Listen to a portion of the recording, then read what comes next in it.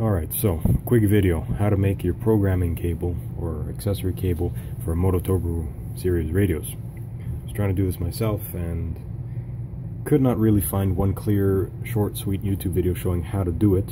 You know, videos are the quickest way to figure out how to do something, and I almost messed this up a couple times myself, so I'll show you how to do it here. We're going to use this rear accessory port Molex style connector. You can, of course, you know, buy the pre-made one that goes into the mic jack in the front of the radio.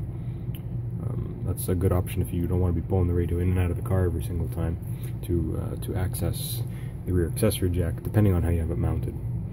So pick yourself up one of these accessory cables, not very expensive connectors. I mean, the USB cable, you'll have to just take, you know, any old USB, chop off the end, and get one that has all of the wires. Some of them are just for charging devices, very cheaply made cables, and they'll only have two power wires in it. So you'll need that, and the way they go together is with these little pins. Now, I'll try and get you a close-up to see how they go, but pretty much what you have to do is you want to solder the wire in here, and then just gently fold over those little crimp parts over the wire, and then you'll slide into the thing. These they break off.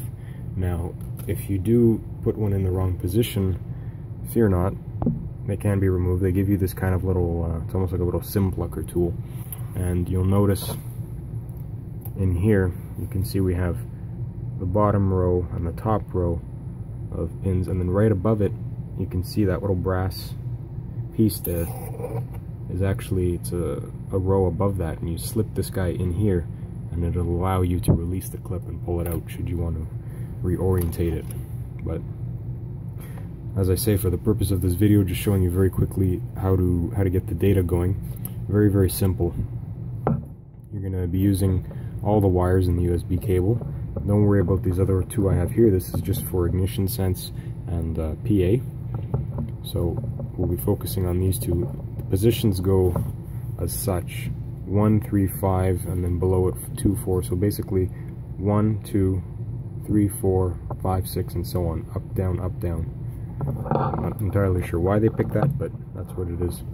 So our position 1 is going to be the green over here. I'll see if I can try and zoom into this, keep it clear. As you can see, position 1 is going to be the green cable, so that's going to be USB positive, and directly below that is position 2, which is USB negative.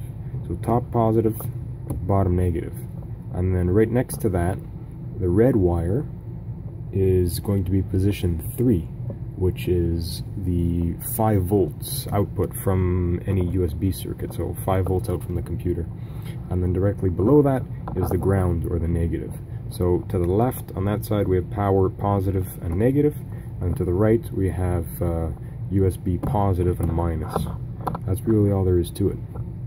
Pop those in there, and you're only using these last 4 connections here.